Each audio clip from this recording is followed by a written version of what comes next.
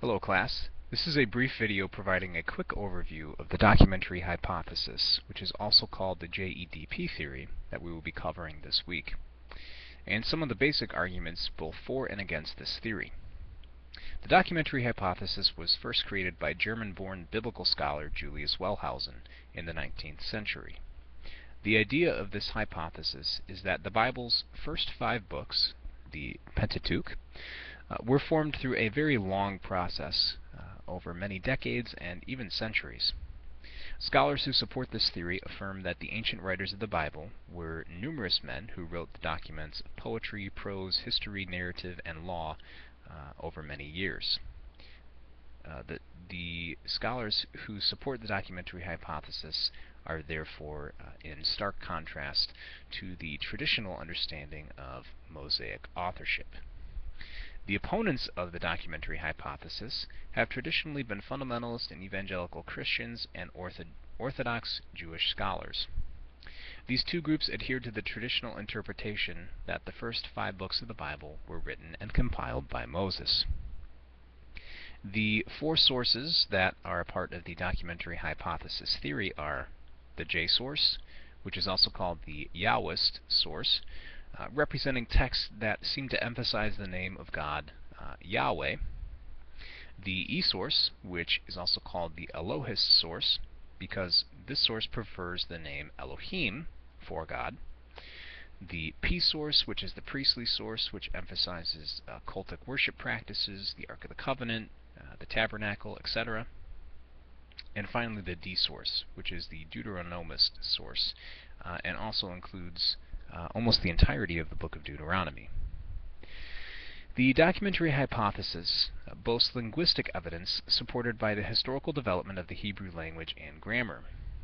Scholars say that the sources of J and E simply use an older and more archaic form of Hebrew, whereas the P source and the D source, which are later sources, use a more refined form of the Hebrew language. Scholars who support the documentary hypothesis also claim that there are certain words and phrases that occur disproportionately in certain texts within the Pentateuch. They claim that there are certain content patterns and themes, such as a repetition of the name of Yahweh in certain passages and in certain books, the prevalence of sacred worship objects, such as the Ark of the Covenant and others which are found primarily and very heavily in books like Leviticus. They attribute these to different sources and thereby attribute this to the legitimacy of the JEDP theory. In addition, the J and E sources have been traced to the division of the kingdom of Judah in the south and Israel in the north, thereby making both of these texts somewhat political in use. According to scholars who support this hypothesis, the J source developed in the southern kingdom of Judah, as it has numerous elements that connect it with Judah. The E source has developed in the northern kingdom of Israel and has numerous elements that connect it there. Both of these sources are used to legitimize the various kingdoms, the two opposing kingdoms in a way, the northern kingdom of Israel and the southern kingdom of Judah. The P source has elements that connect it to the time of Hezekiah, king of Judah, who reigned between 715 BC and 687 BC. Now the P source is concerned with the priesthood, and it makes its distinctions between the Aaronid priests, and those who are descendants of Aaron, and all other Levites. Only priests who are direct descendants of Aaron may serve as priests in the temple and in the tabernacle, and the Levites must serve as lesser clergy. The book of 2 Chronicles reports that this distinction was a development during the reign of King Hezekiah. The D source, the final source, has been associated with the period of King Josiah in the southern kingdom, somewhere between the years 640 and 609 BC. Now, the D source takes its name from the book of Deuteronomy primarily, and scholars have argued that Deuteronomy is a part of a 7-book work that tells the history of Israel from Moses to the exile in Babylon. These books are Deuteronomy, Joshua, Judges, 1st and 2nd Samuel, and 1st and 2nd Kings. This work collectively is known as the Deuteronomistic history. Scholars who support the documentary hypothesis see all of these books as belonging to a single large work that was continually revised and added to over time. Although there is persuasive evidence in support of the documentary hypothesis, a growing number of evangelical scholars and conservatives are finding themselves in disagreement with this hypothesis. But just as there is a large amount of evidence in favor and in support of the hypothesis, there is also a large number of holes in the hypothesis's argument. Some evidence against the documentary hypothesis is as follows.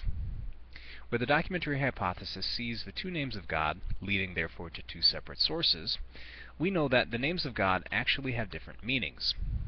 Elohim, for example, is used to refer to God as the almighty creator of the universe, while Yahweh is the covenant name of God, which is reserved for specific situations in which some covenant engagement between God and mankind is involved.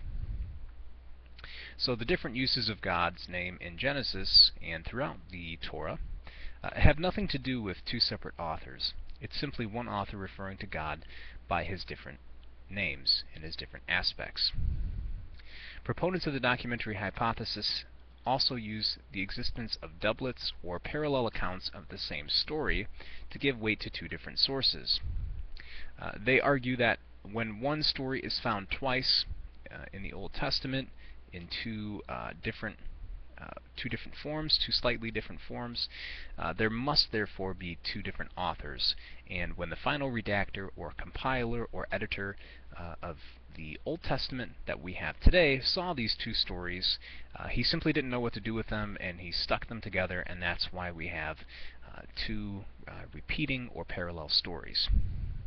However, Gleason Archer, a biblical scholar, writes that this recapitulation or repeating of stories in a slightly different way was widely practiced in ancient Semitic literature.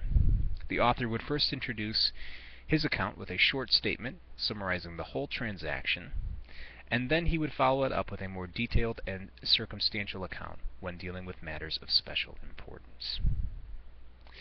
So Gleason Archer is saying that, for example, Genesis 1 is a very general account of creation, where Genesis 2 is a more specific account of a specific issue within Genesis 1. Genesis 2 is therefore explaining a part of Genesis 1 and is not simply the result of another author or a different story of creation. One of the major criticisms of the documentary hypothesis from both evangelical Christians and Orthodox Jews is that it casts doubt on biblical miracles and formally established biblical history and events. It casts doubt on the biblical narrative and causes people to ask such questions like, did the Red Sea really part, or did the children of Israel simply walk across on a sandbar at a low tide? The documentary hypothesis often invites a reconsideration of the historicity of biblical events. And since the documentary hypothesis states that the Torah was written by many different people at different times, it may make one wonder such questions as, are biblical personalities real? Did the Exodus ever actually occur? The issue of the documentary hypothesis has been a hotly contested topic in biblical scholarship and research since its conception, with believers on both sides of the argument, those who are in support of it and those who deny it vehemently. So, which side of the argument do you land on? Shalom.